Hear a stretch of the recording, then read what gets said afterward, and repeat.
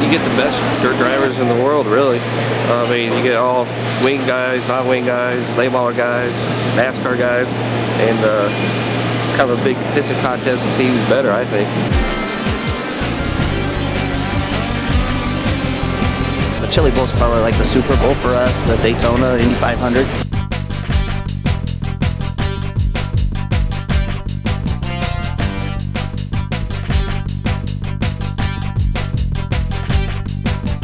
There's so much innovation that goes on here in Tulsa.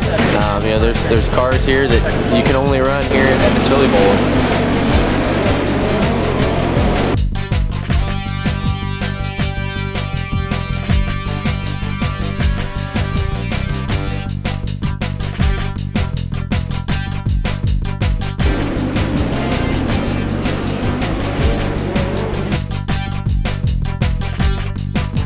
In all honesty, we all try to build the best pieces we can build, the lightest cars we can build, the most exotic car you can build to try to beat the best of the best.